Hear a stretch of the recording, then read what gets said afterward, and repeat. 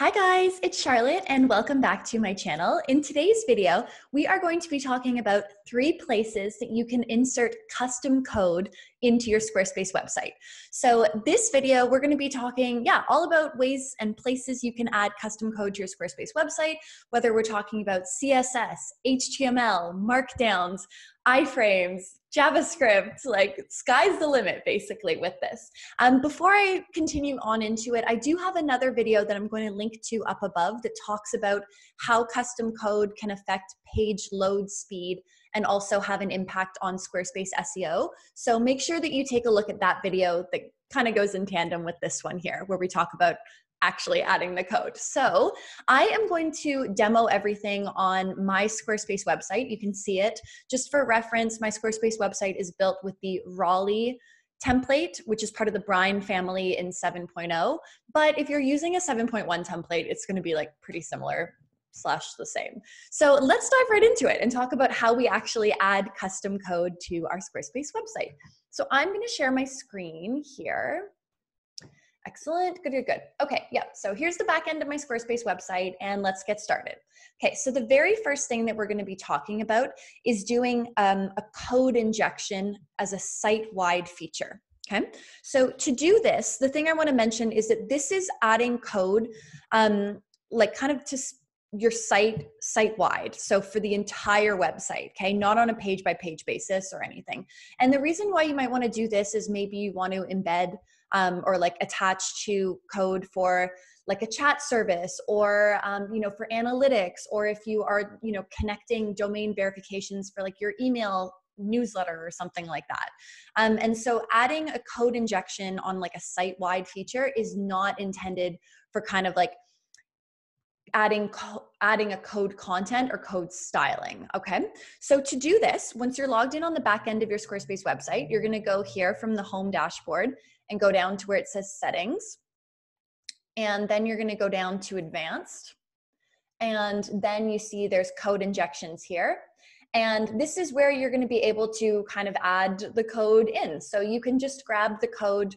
You can see here on my Squarespace website, like I've got a lot of code going on.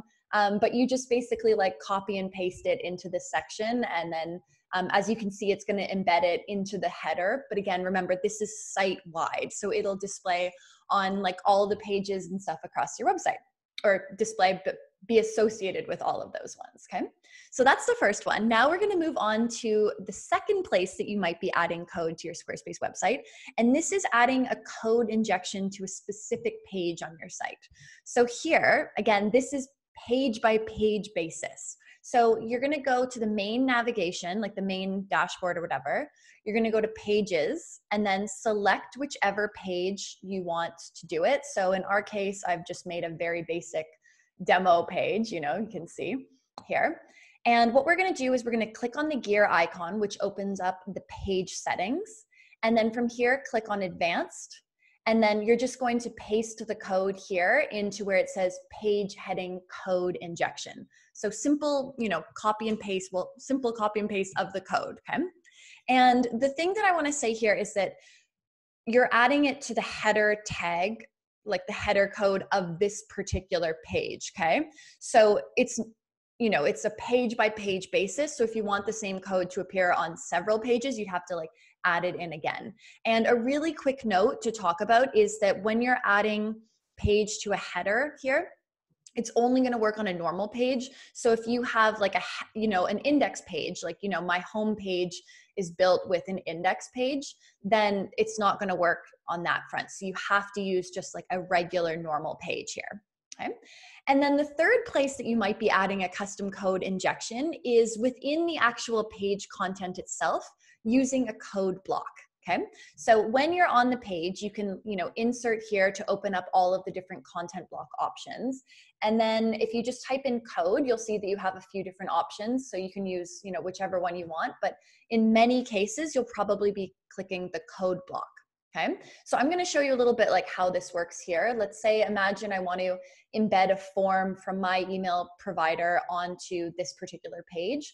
I just copy it to the clipboard, and then I'm just going to paste it in here and then click apply. And you can see, wow, yep, great. Now the embed form or this form is now embedded using the code block onto this specific page. Okay, so super simple what we're doing here. And, again, depending on which plan you're on, if you're on a, basic plan versus a business plan, you're going to get different code options of like how much you can do, and go for it.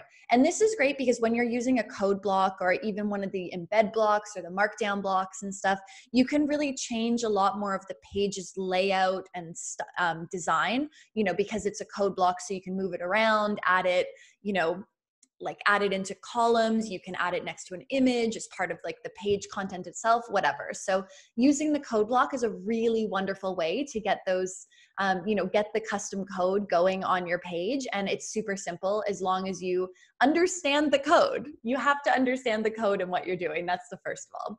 And before you leave, finish this video, I want to mention that I have a really amazing free Squarespace SEO checklist here. It's a one-page download. I'm going to link to it down below in the video description.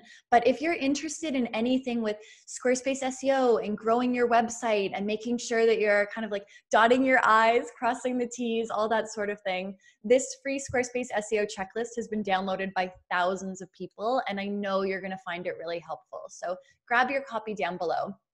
But otherwise, let me just see here.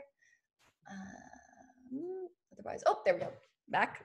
Otherwise, take a look at some of the other videos that I have here on my YouTube channel. If you're interested in Squarespace SEO or like web design and development, growing your website, online business, anything like that, I have lots more content to help you out here on my YouTube channel, over on my website and my blog, charlotteohara.ca.